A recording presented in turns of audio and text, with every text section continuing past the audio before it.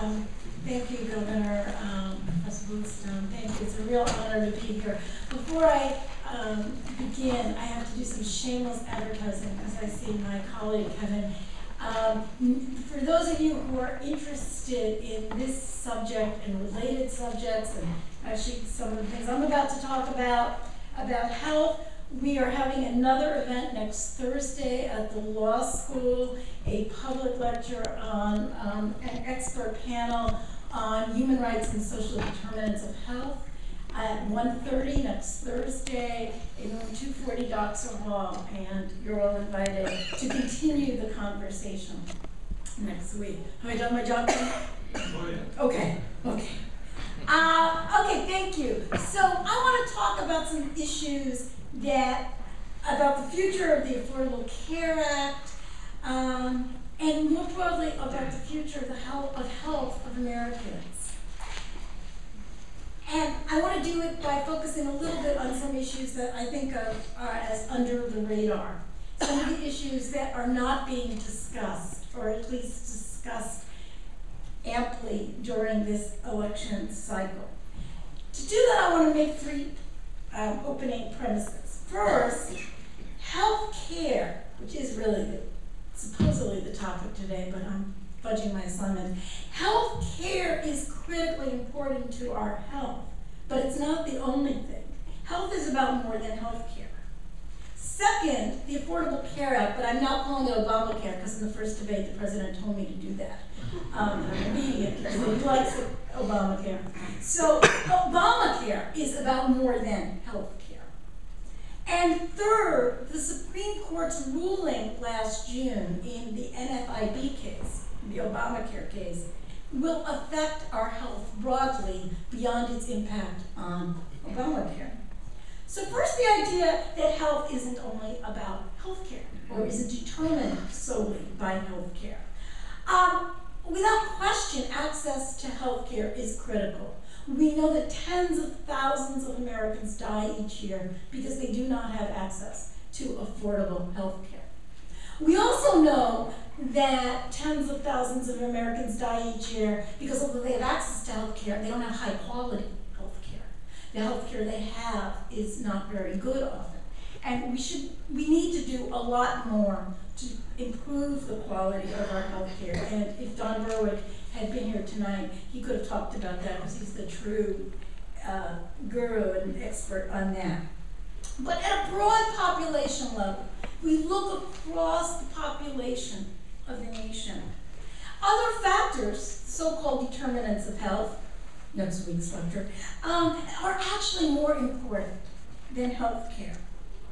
Factors such as poverty, air quality, water quality, the safety of our food and drug supply, our access to tobacco, firearms. These are the things that actually affect our health at a broad population level.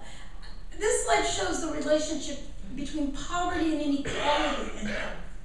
And you'll notice that the United States, of course, is an extraordinarily high-income country. But we actually are a country also with significant inequality. And we have worse health outcomes than almost all other wealthy countries, and including countries that are far less wealthy than we are, such as Spain and Ireland and Greece. That's because although poverty is important when thinking about health, and I think it's easy to get your head around why poor people are less healthy, inequality itself seems to be highly correlated with better health outcomes. But there are other things too, and I alluded to them a moment ago. A couple of years ago, the Centers for Disease Control published a report in the MMRW, the Morbidity and Mortality Weekly Reports, about the 10 top great achievements in public health. These were the 10 great victories across the 20th century that they could point to as making significant strides in improving the life expectancy and reducing the infant mortality rates of Americans. Vaccination was up there, of course. Motor vehicle safety. We don't tend to often think about that. But things like seatbelts make an enormous difference, right? seatbelts matter, airbags, safer road designs, safer workplaces, control of infectious disease, which has something to do with healthcare, but also has a lot to do with other things, the work of public health folks. Declines in death from coronary heart disease and stroke has a lot to do with health access, statins, and getting the stents when you need it, but it also has to do with activity, smoking less, eating healthier, getting the trans fats out of the food, and I can go on and on. The point is that public health, what government does, and here's the other part of this, all of these things, government is involved in. Public health is what we as a society, what government, with the help of government, does to keep populations healthy. These are not the issues that have been debated in this election. In fact, we've been debating about whether Obamacare is or is not like Romneycare, and of course, as the governor has told us, it's awfully similar. But actually, the lives of Americans, what really will count in the long run for affecting most lives, are issues that have really been under the radar, not discussed, not mentioned in the debates, okay? Try to find public health on Governor Romney's website. You can't find it. But these are issues that are touched upon in the Affordable Care Act in important ways. And these are also issues that the fate of the Affordable Care Act will determine in more indirect ways. So let me briefly go through the Affordable Care Act, and the governor has already given us a great introduction, so I'm going to be really quick here. A lot of it has to do with reforming the private insurance market. Okay, this is the part of the Affordable Care Act that most closely resembles Romneycare, right? It's the part that resembles Nixon's plan, right? Or at least has its roots. There are mandates for individuals and large employers. Of course, that's what much of the Blue Collar has been about. Establishment of insurance exchanges, tax credits, and subsidies to help individuals buy insurance and to help small employers pay for it. The prohibitions on pre-existing conditions, prohibits insurance companies from imposing lifetime caps, prohibits rescission of policies, that's medical loss type of ratio, and mandates coverage of essential benefits. The public insurance parts, which tend to be in Titles 2 and 3 of the Act, are actually in some ways the most important parts in terms of coverage of people. And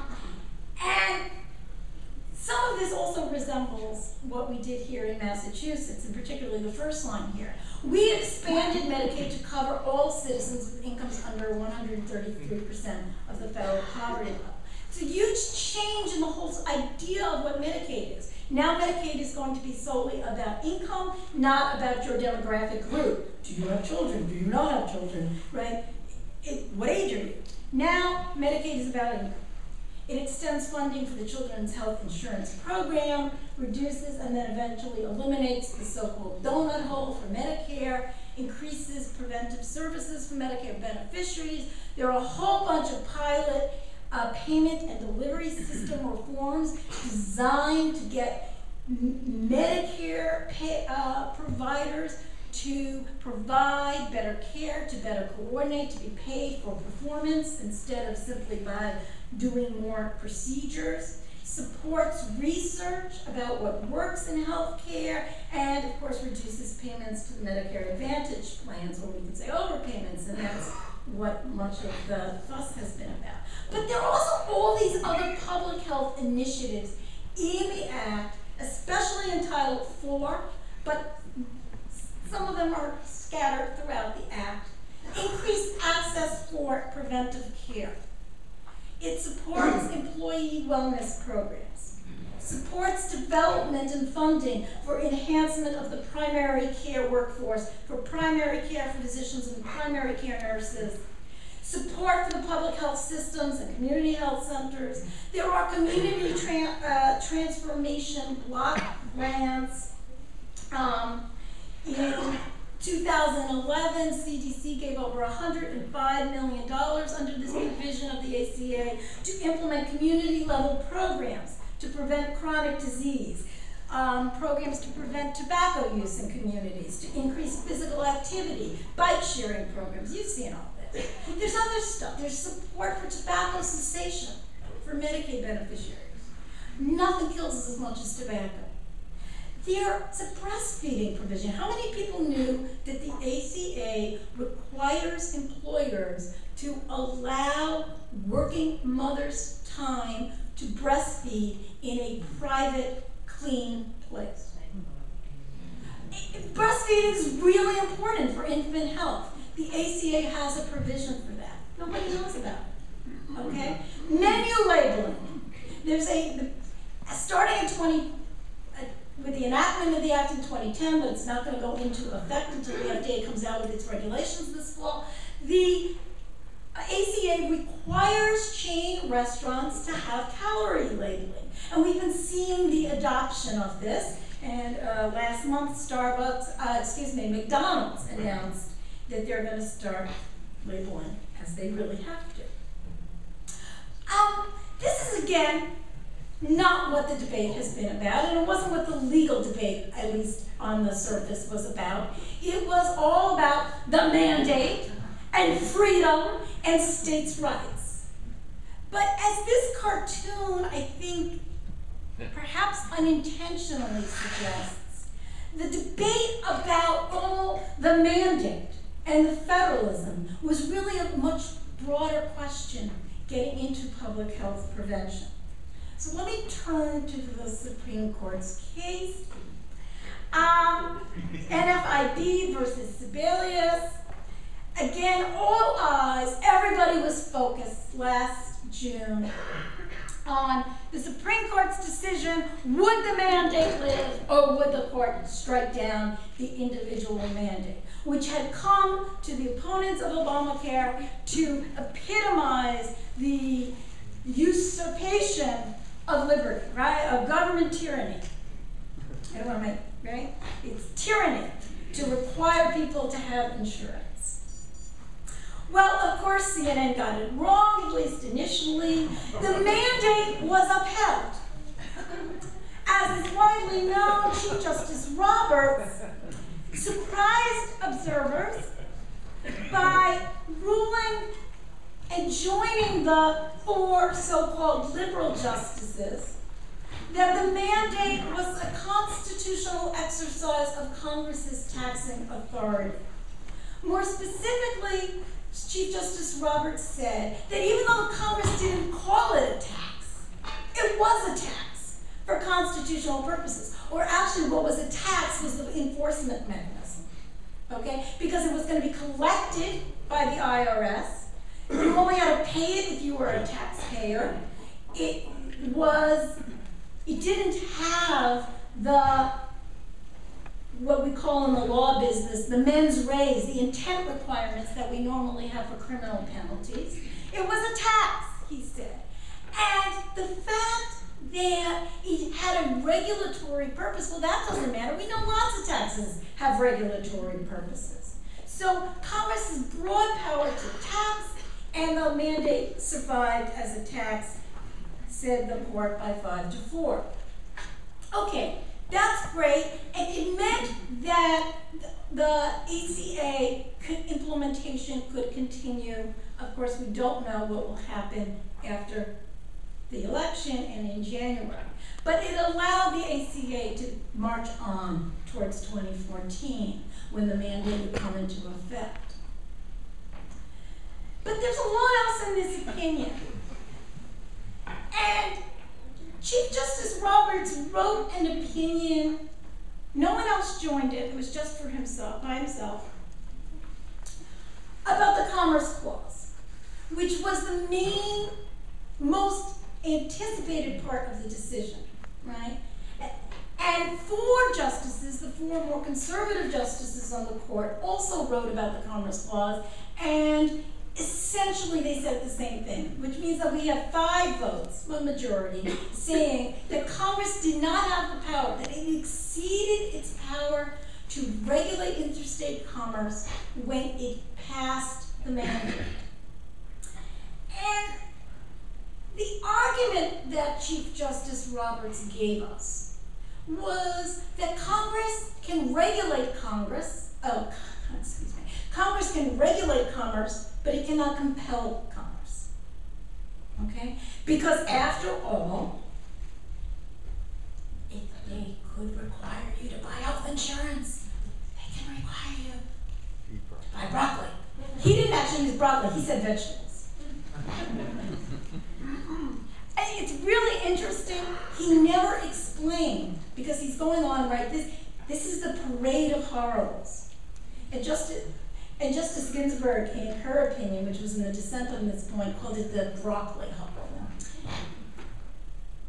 He's going on about this horrible as if, you know, if the government could make you buy health insurance, then they could make you buy broccoli, and the next thing you know, right, we're in Stalin's Russia. I mean, he didn't say that, but it kind of reads like that. And you're thinking, our liberty is gone, right? What is more important than the right not to buy broccoli?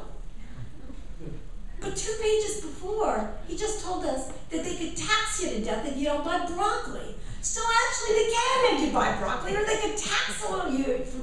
So what's the difference?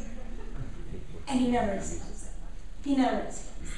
None of the justices who do the Commerce Clause explain why it is so, why liberty depends on Congress not being able to compel us to buy broccoli, but they can tax us to buy broccoli, where after all, he already admitted that the power to tax is the power to regulate. This is an inconsistency never discussed. But anyway, I digress.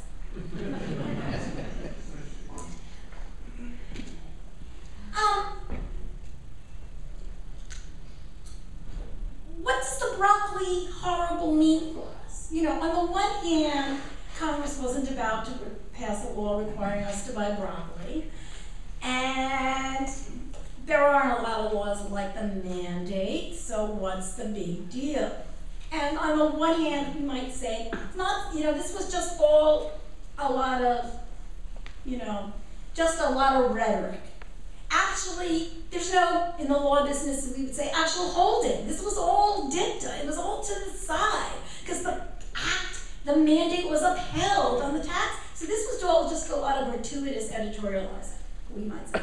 But the Supreme Court said gratuitous editorializing is a very influential editorializing, right? A lot more influential than if I wrote an op-ed and got it in the Globe.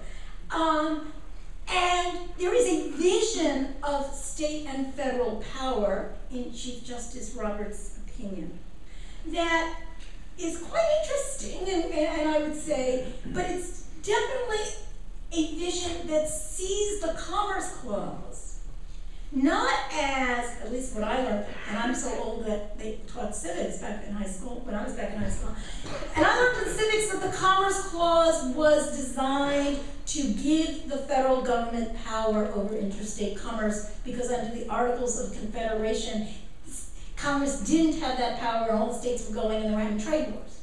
So it was a grant of power.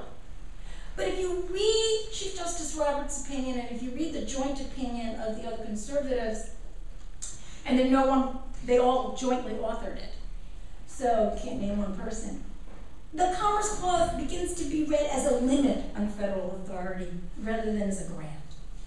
That's very different, right? Because it's all about limiting the federal power.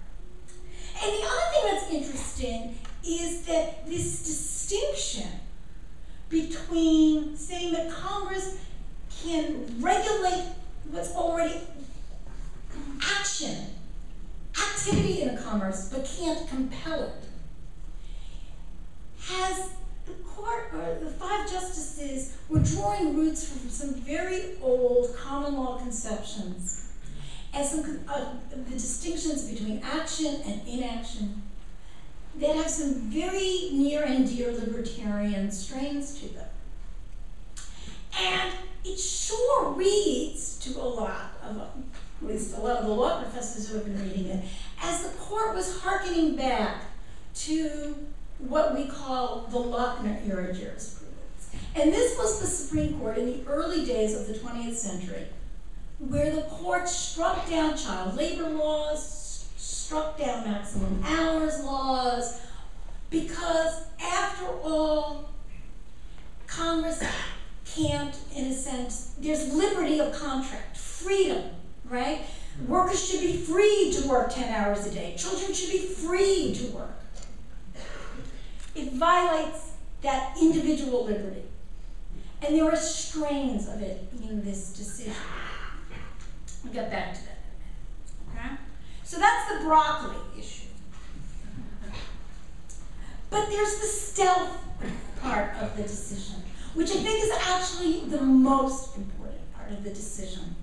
7 justices, Chief Justice Roberts, joined by Justices Breyer and Kagan, and the 4 conservative justices, concluded that Congress exceeded its power under the General Welfare Clause to require states to expand Medicaid.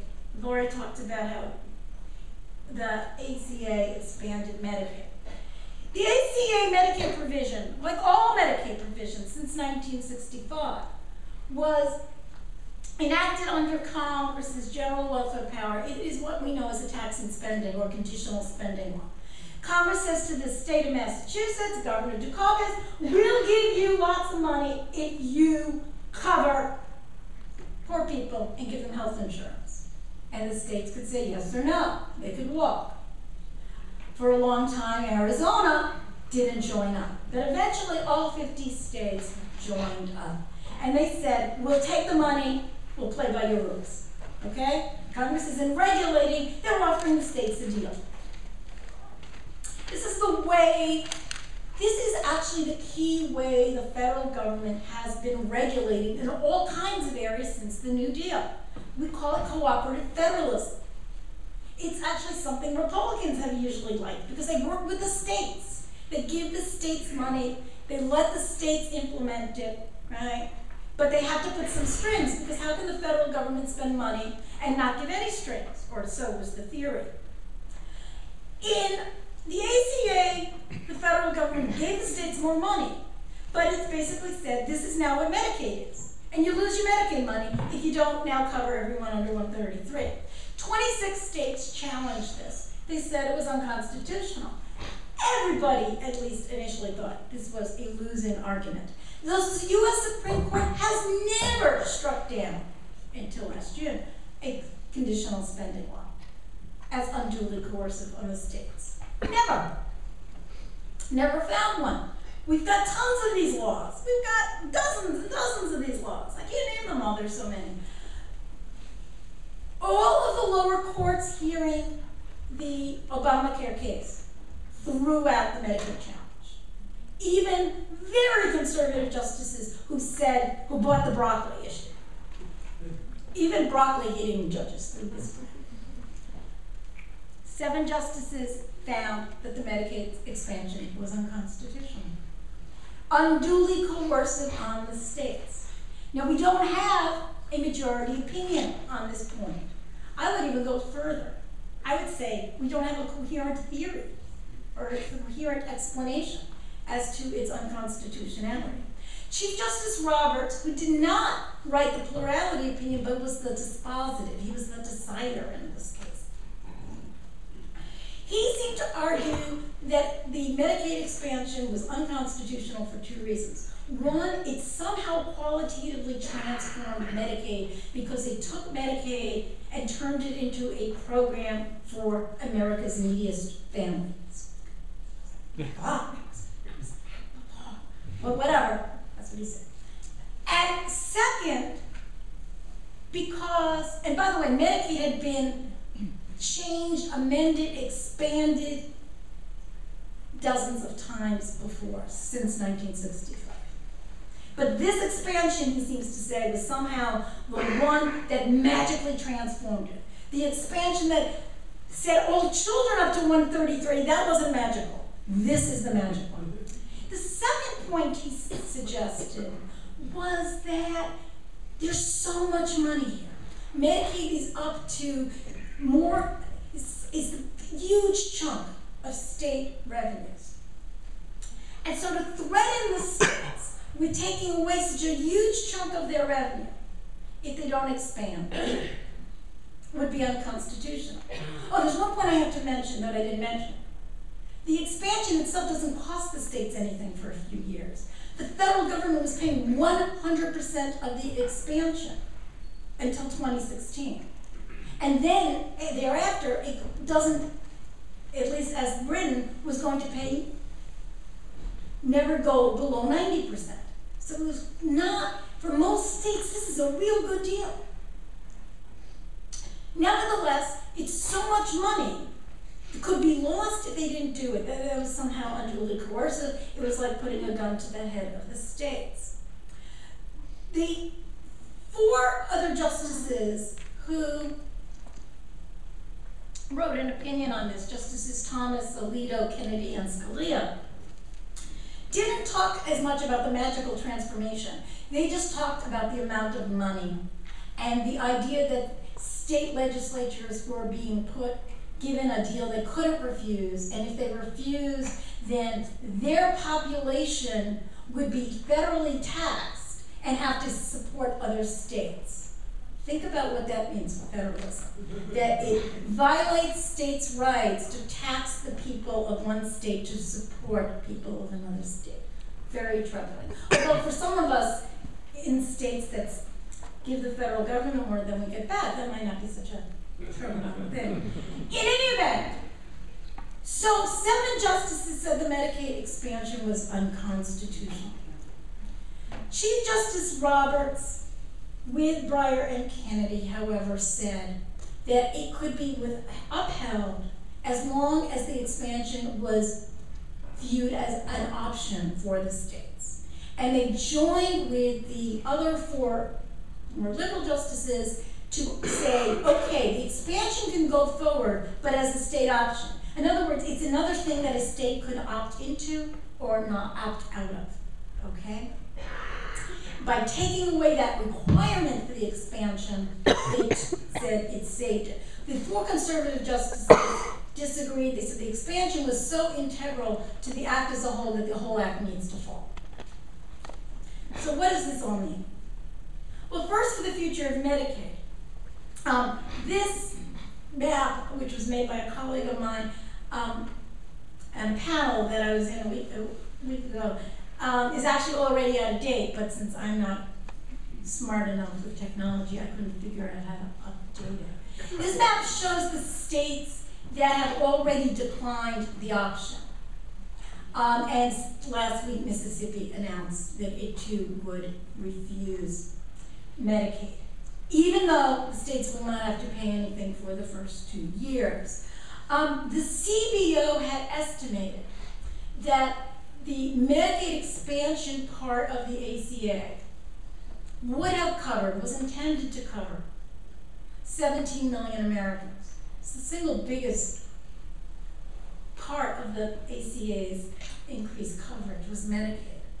And then after the Supreme Court's decision, they estimated that Medicaid expansion would only cover 11 million Americans, meaning that 6 million more Americans would now remain uninsured. Of course, it's I don't know how the CBO has particular insight, because this is political second guessing. And we're not going to really know what the states are going to do until after the election, of course. Some states may be grandstanding and saying they're not going to do it until the election, and then if Obama wins and the ACA goes forward, some of them may. We just don't know. Okay, but certainly many states, we can probably figure, will not expand, and Medicaid will not reach as far, and many more Americans will remain uninsured. You will also notice, perhaps, that the states that have rejected the expansion are A, the states we often think of as the red states, and B, are the states that have many of the states with the highest levels of uninsurance in the first place. But I want to argue and suggest that there's much greater constitutional uncertainty now, that there's actually a lot more we don't know than simply will Mitt Romney win and be successful in repealing Obamacare. We don't know that. And we don't know if President Obama wins and the ACA continues, what the states will do. We don't know that. I want to suggest that the whole constitutional structure of government, especially the federal government's playing a role in keeping us healthy, is now in doubt. Or at least there are question marks. That there is a lot of constitutional uncertainty. One obvious target and most clear is the Medicaid maintenance of effort provision. The ACA actually required states to keep in Medicaid the people who were in Medicaid before Medicaid expanded. Because remember, what the federal government was going to do was cover the new population 100%. So what they didn't want the states to do was game it, take everyone off of Medicaid, and then re-enroll them under the new plan. That would have been really smart, right? Governors would love that. Right, because Medicaid now pays around 50 to 60% in most states, the federal program. So they didn't want states to try to get that extra revenue. So there's a maintenance of effort provision in Medicaid. State of Maine is challenging the constitutionality of the maintenance of effort provision and is basically saying that the court's decision about the expansion applies to the maintenance of effort. And I'll tell you, a lot of constitutional commentators think the state of Maine may win this under the court's decision. And a lot of constitutional scholars are now saying, gee, every Medicaid change since 1965 can be questioned. Oh, that thing about expanding kids to 133 20 years ago, that's questionable. That's a magic question, change. How far can we go with Medicaid? I don't know the answer. The courts will decide. But there are lots of other federal laws that look a lot like Medicaid. None of them are quite as big. And if it's dollar amount, then Medicaid is unique. But there are a whole lot of other federal laws that are structurally similar. I put up there IDEA. Anyone know what that is?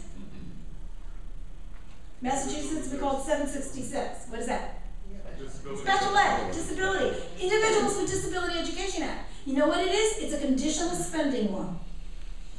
And the difference is the feds pay less than they do for Medicaid. But the federal government gives the states money and tells the states, you gotta do X, Y, Z. And there's a whole lot of detailed regulations. And those regulations have changed over time, as regulations are wont to do. Are the new regulations now unconstitutional? Because that changed the program from when the states signed up originally in 1974? I don't know. Nobody knows. Title IX. Anybody know Title IX? Well, you know what Title IX is? Title IX is a civil rights act that's tagged to receipt of federal money. Is that unconstitutional? We don't know the answer. Okay? But there are other issues going on too, besides the Medicaid. I talked about how the broccoli argument has broader resonance about individual rights.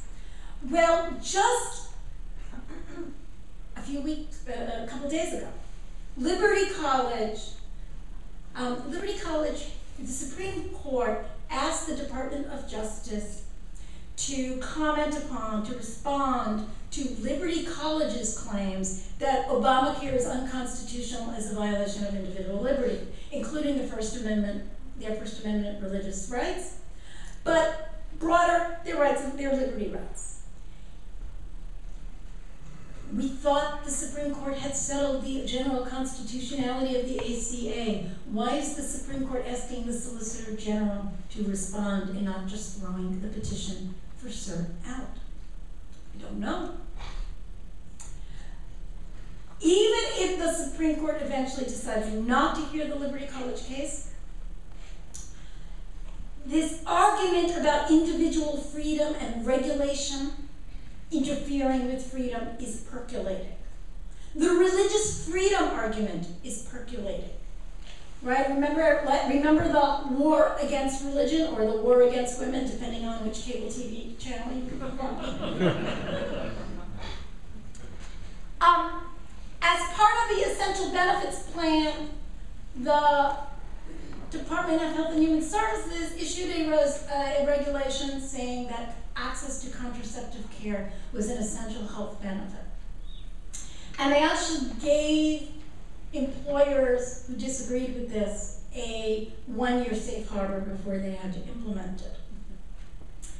And then they came back after there was all this brouhaha and all of this, you will recall all of that last winter, and they changed it and they said that employers who have conscientious objections to contraceptives don't have to provide it, their insurers have to provide it.